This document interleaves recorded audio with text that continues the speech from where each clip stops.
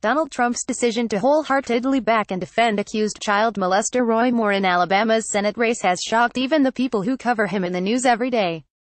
On CNN's Newsroom, anchor Brooke Baldwin and her panel of contributors were nearly speechless after Trump said of the allegation simply, "He denies it."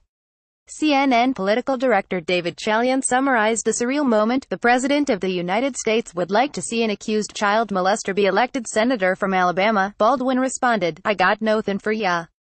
I don't know what to say." https://sharedblue.com content uploads 2017-11 Brooke Baldwin chalk.mp4 Baldwin, is this an endorsement, officially, from the President of the United States? Challian Yes.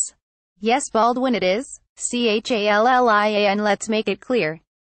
The President of the United States would like to see an accused child molester be elected senator from Alabama. I understand he denies the accusations.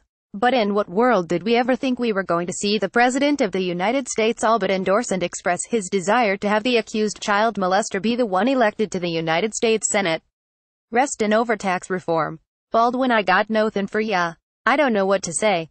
The moment was capped by reporter Maeve Reston pointing out that Trump and many of his fellow Republicans, particularly within the Alabama Republican Party, are willing to give Moore a pass simply to have his vote on taxes.